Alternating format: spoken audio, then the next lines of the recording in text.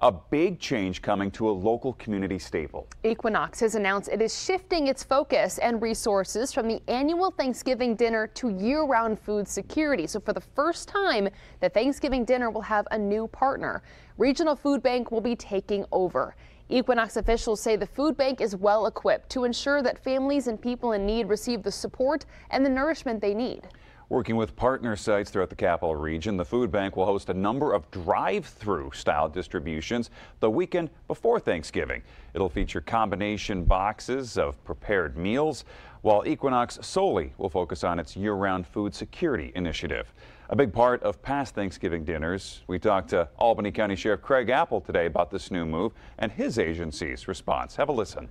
We just literally last week secured 800 pounds of turkey that'll be cooked for us the week prior to Thanksgiving, and then we will slice everything up and start putting together our other companies that donate to us, such as Cisco, Capital Produce, Old World Provisions. They've been just huge community partners for us, and it's great to deliver those meals.